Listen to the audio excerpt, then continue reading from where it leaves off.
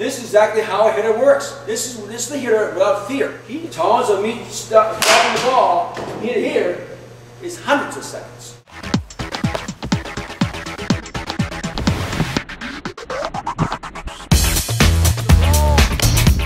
I think that cutting the baseball on the swing is going to provide that.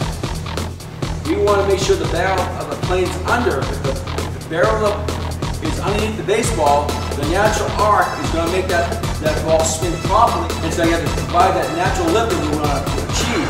You don't have to try and reduce the cutting of the baseball to make it fly high. You want to make the swing action, natural swing arc is going to provide that naturally because the barrel's under the ball, you're squaring the ball up in this plane right here, and the barrel's coming up naturally to get.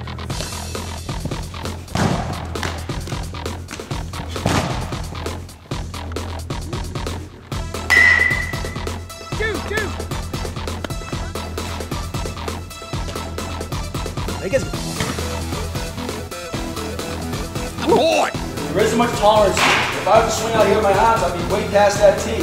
So I need to keep my hands in close. This is providing my shoulder tuck, hands inside here. Notice I'm throwing my forearms out. And I'm pulling the barrel up inside the swing. Team 5 coaches teach proper mechanics from the ground up and then show players how to put them into action. Walk it up. I'm going to be walking up. Walk it up. Walk it up. Short arm circle. You don't really need the big horsepower. Short arm circle, short break. Notice my palms never flipped over. I'm not getting the big arm circle. Short circle. I'm extending on the throw to make the ball go straight. This game has to be flexible. With the skills Team 5 teaches you, you got options.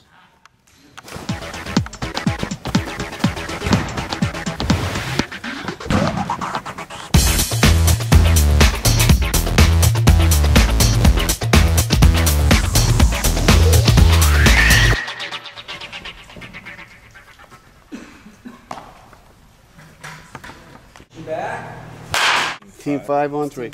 1, 2, 3, Team 5! If you'd like to find out more about Team 5, where we'll be, and our instructional DVDs, check us out at www.team5systems.com.